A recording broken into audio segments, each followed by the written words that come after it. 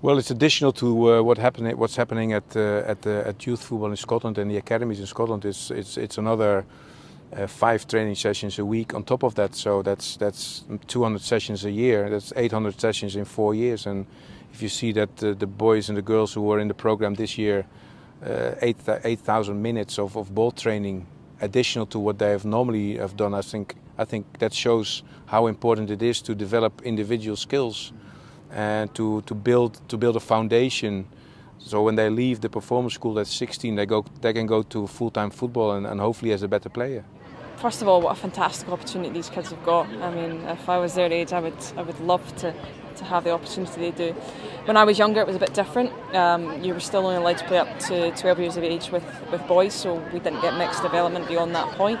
And because I played girls football, obviously, there wasn't the same structures and systems in place as there was for boys. So a lot of my development came through me actively going out and seeking the better players to play alongside, doing things after school by myself and at the local park, just anything I could think of to make myself a better player.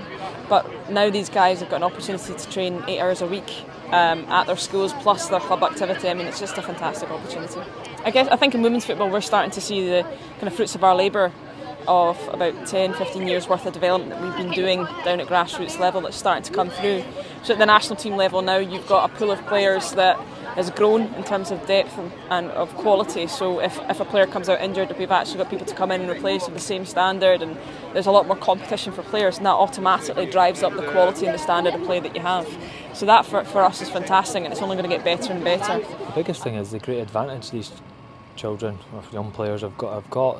They're going to do an hour's coaching, proper coaching every day, playing against players of a similar level, which is going to push them. My personal experiences were just coming home from school and going out and playing outside in the street with whoever was local. So the standard maybe wouldn't have been that great. So I would try and challenge myself, like try and just use my left foot or do different challenges while playing against them. But these lads have got a great advantage and a great opportunity, and one that I think they should do their utmost to try and take.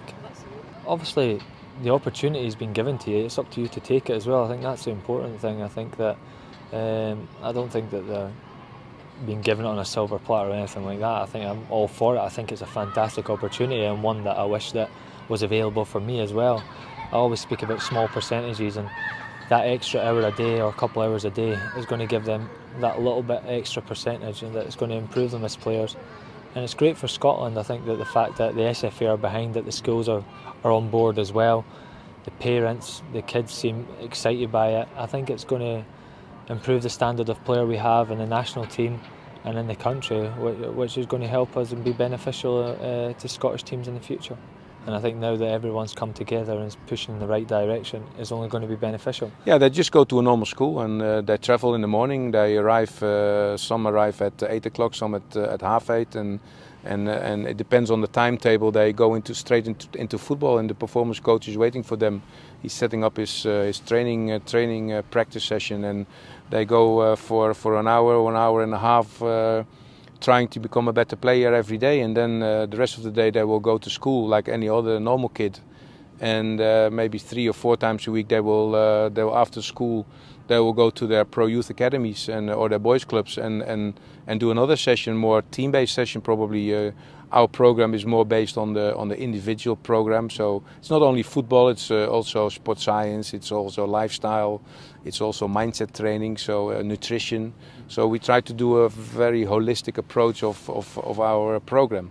We're very grateful and delighted with the funding of Scottish Government that we can build a national performance centre in Scotland, and it's going to be that will be the home of elite player development, and coach education will be there. All the national youth team sides will train, they have activities, friendly games, boys and girls, all these teams will see it as a hub, as a performance hub, and I'm delighted with it because now we're all over the place in Scotland. We don't have a centre, and I'm pretty sure that the National Performance Centre will help also in developing better players because facilities is important, and it's really good for us, for the talent ID, for the coaches, for the training sessions, for the friendly games, to have really a centre of excellence.